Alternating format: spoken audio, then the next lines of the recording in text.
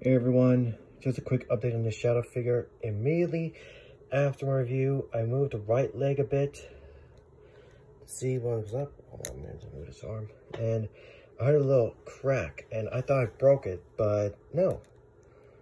If you could kind of hear that, his right leg now moves. It's no longer bending the peg. You kind of hear the little squeaky sound. Let's just get it closer. Let's bring it closer. So yeah.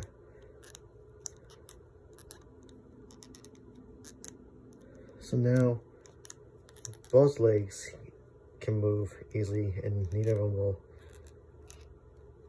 will, bend the peg. So yeah, I figured I'd bring up this little update here. And here's the old one, just to show you.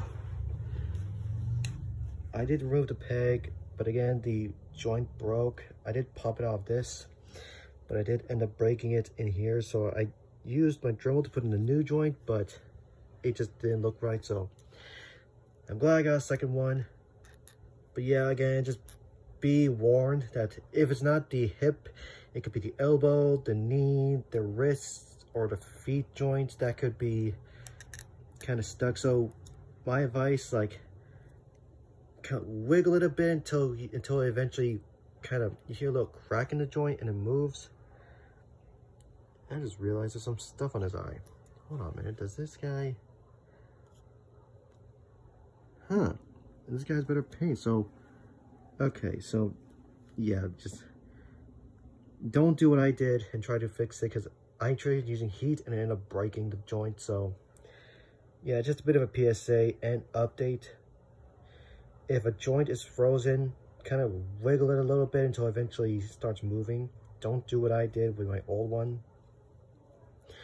I'm thinking about, I might swap out the heads, or maybe I could just scratch his little stuff off his eye. But for now, I just wanted to show you the update here and do a little PSA as well, because why not?